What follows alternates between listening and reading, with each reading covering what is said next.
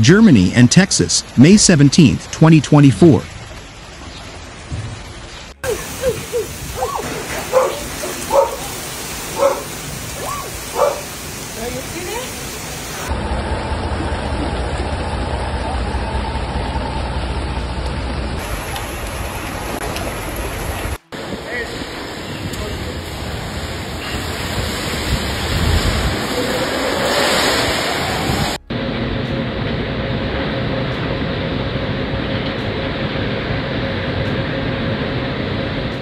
Heavy, continuous rain caused floods and landslides in Saarland on Friday. In the state capital Saarbrücken and other municipalities, houses had to be evacuated due to rising water masses. The Interior Ministry spoke of a widespread flood situation, with the focus being on the southeastern part of the country. The Neunkirchen district, the Saarpfalz district, and the Saarbrücken Regional Association were particularly affected, the ministry spokesman said in the evening.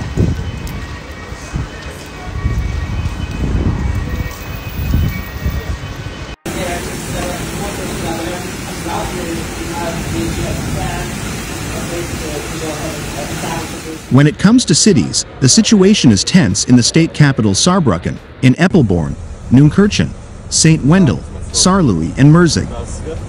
In some places, residents had to be evacuated from apartments on isolated streets.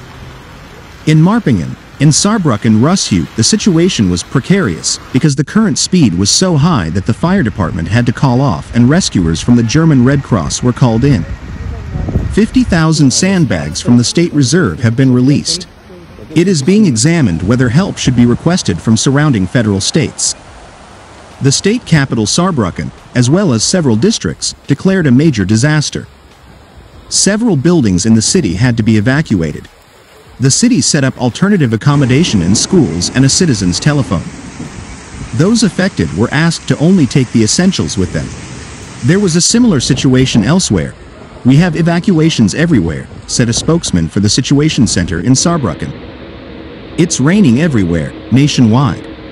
The population was asked to avoid spending time outdoors at all costs and to avoid flooded or endangered sections of traffic routes. The Neunkirchen district announced in the evening that all towns and communities in the district were largely affected by the heavy rain events. In Wemmetsweiler, people had to be rescued from their homes by boat.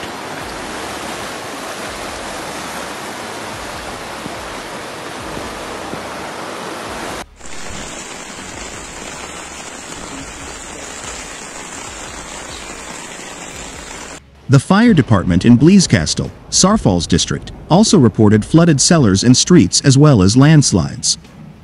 "There is an extreme risk of flooding," explained the Flood Reporting Center.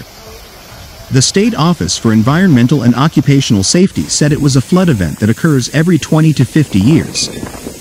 Large-scale flooding of built-up areas as well as agricultural and forestry areas could occur.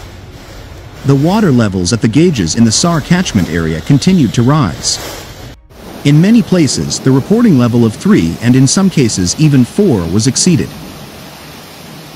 Meanwhile, in Houston, Texas, a storm system that threatened to produce torrential rainfall over East Texas, USA, spawned severe thunderstorms in the nation's fourth-largest city Thursday, leaving more than 1 million customers without power. The local National Weather Service office issued several tornado warnings for the Houston metro, but by the time the storms cleared, it was strong winds that are believed to have caused most of the damage. Winds estimated to be in excess of 70 miles per hour toppled trees, blew out windows of high-rise buildings and caused transmission towers holding power lines to crumble. The Harris County Sheriff's Office encouraged everyone to stay off the roads as trees blocked streets, with power outages climbing above 800,000 in the Houston metro. PowerAtWage.us reported nearby counties also were dealing with outages, sending the state's tally to well over 1 million customers.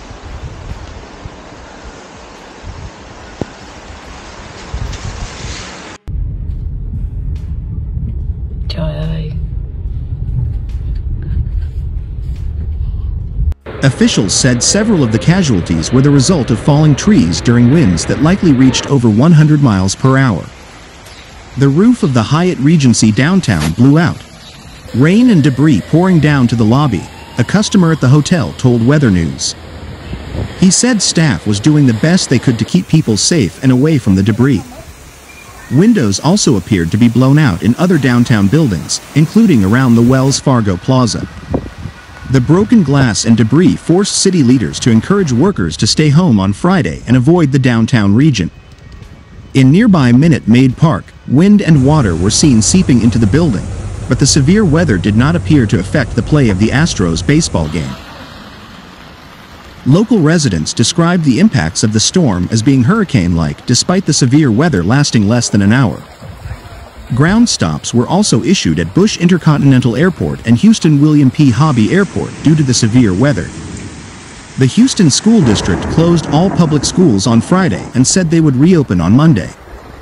The dangerous thunderstorms were expected to transition into a flood threat during the overnight hours, as already saturated grounds were expected to receive an additional 2 to 5 of rainfall.